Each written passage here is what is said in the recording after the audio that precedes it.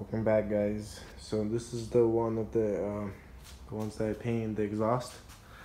Check this out. Looks good or what? It looks even better in real life than on the actual flash, but it definitely gives you a fresh stock look than having it like this one it has.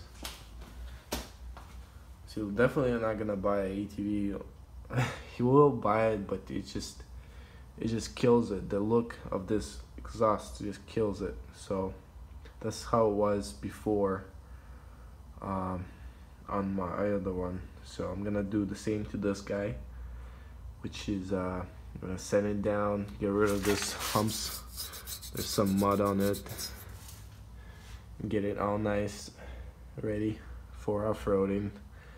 Just this one I'm keeping for myself, and this guy I'm selling it, so I gotta make this one pretty first. So this one, my next project will be, see all these scratches and stuff, I'm gonna be trying to sand them down, polish the plastics. This is green plastic. It's never been painted. It's the way plastic is, to get it look like new, because right now when it dries up it looks faded and scratched up. This guy would probably take it off. This is how I got it. This is cheap. The guy, whoever I bought it from, he did it himself. This thing originally they had to have, this is original, and like this one you can see originally has nice ones. This one is already missing, probably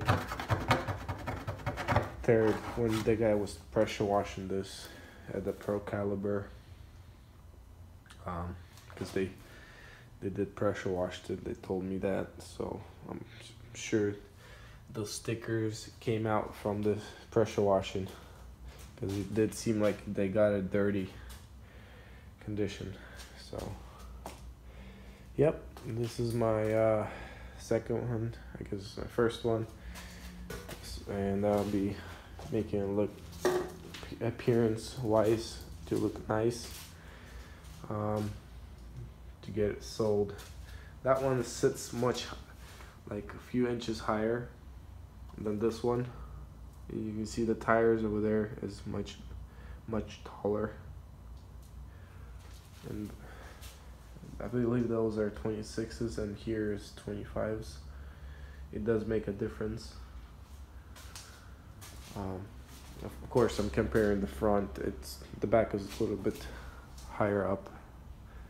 So take care, guys. I just wanted to follow up on my exhaust, show you the results on it, and this is it. This is the result. Way better than that rusty looking one. Take care, guys. Bye.